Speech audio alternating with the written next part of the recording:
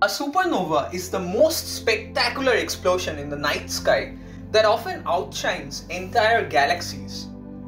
The energy involved in a typical supernova is equivalent to the energy released by 10 to the power 32 atomic bomb explosions.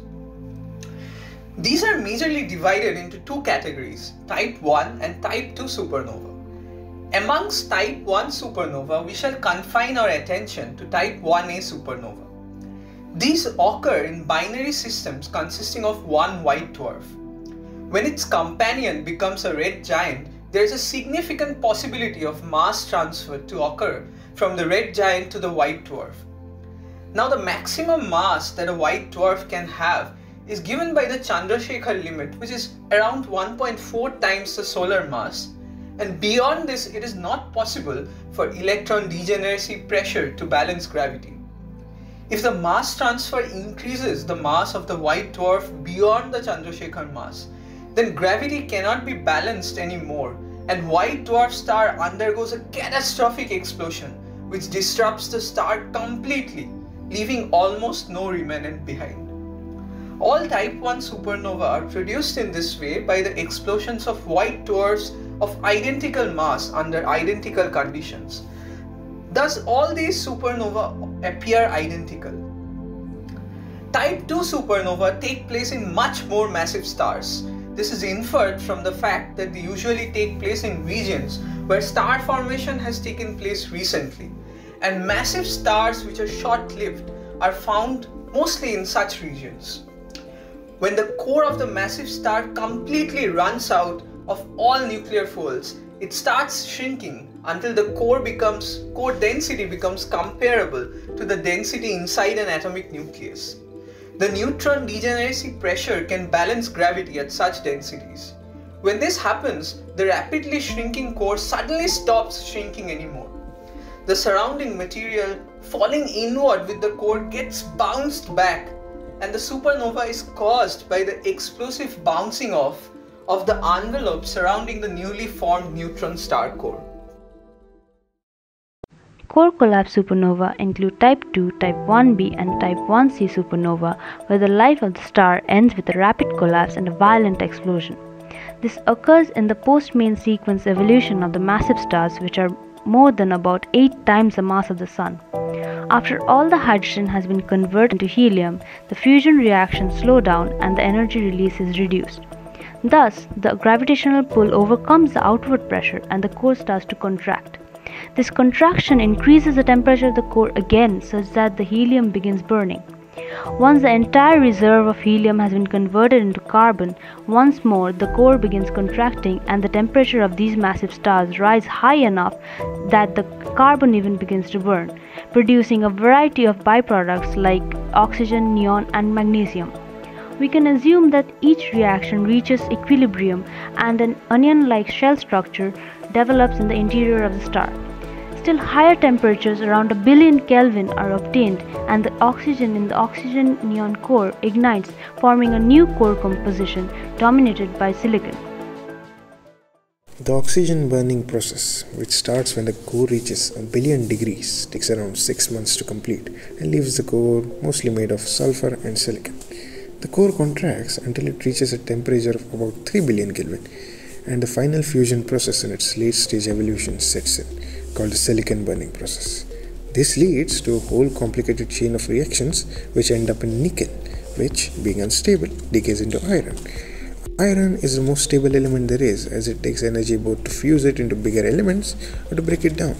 As iron starts building up in the core of the star over the course of hours, the star runs out of fuel and its final collapse begins. Now that thermonuclear fuel is exhausted, the iron core rapidly loses energy via neutrino escape and collapses under its own gravity in a matter of milliseconds. This causes the core to go into one last fight for life as heavy nuclei pile up close together. Due to rapid electron capture by protons, while beta decay is blocked due to degeneracy, neutron-rich matter piles up.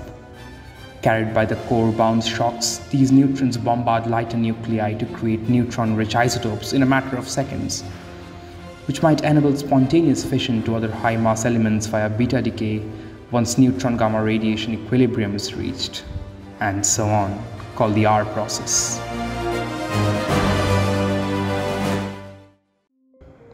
This is accompanied by the slower S process and the much rarer P process to create basically all of the higher mass elements found in nature, including neutron-rich isotopes of actinides. In fact, discovery of plutonium and fermium is said to be based on R processes in thermonuclear weapons.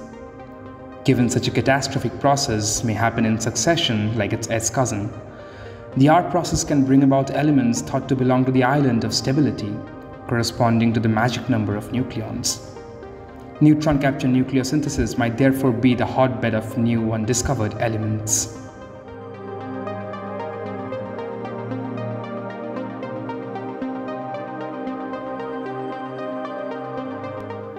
Supernova are by far the most energetic and probably also the most efficient way to pile a matter into dense clumps. The colossal explosive death of a star is believed to trigger star formation in outer shells of a nebula. A supernova releases a certain type of mechanical wave that can possibly give rise to the formation of a star by compressing certain regions of the nebula. This particular type of released wave is what separates a supernova from a conventional bomb in principle. These waves are called shock waves. These are mechanical waves that move locally faster than sound in the medium. The resulting supersonic flow leaves the surrounding medium no chance to react to the disturbance accordingly, causing an instantaneous or rather abrupt change in the local mechanical properties of the fluid. So, when a colossal explosion like a supernova takes place, it sends clumps of matter in an outer direction at supersonic speeds that generate supersonic flows in the medium. Now, pressure progressively builds in a region where any sound wave in the medium traveling against the flow cannot move upstream anymore. This is how a shock wave is created in the medium. Now, star formation, in principle, is much more complicated than just piling up a matter. The shock waves from the supernova can push ordinarily thin matter into thin sheets, just as a plow pushes snow. It can be shown that when a shock wave from an emission nebula hits an interstellar molecular cloud, or say the outer shell of any other nebula, it moves around the thinner exterior of the cloud rather than penetrating the thicker interior. That tells us, rather than blasting matter from one direction, shock waves generally squeeze in from many directions. So they cause more of an implosion of matter rather than an explosion. This results in a state where gravitational instabilities take over, dividing the cloud into fragments that eventually form the star.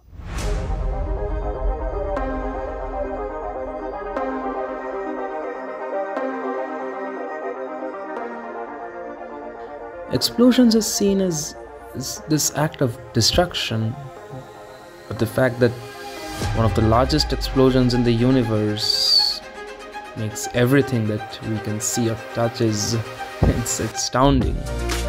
It humbles you.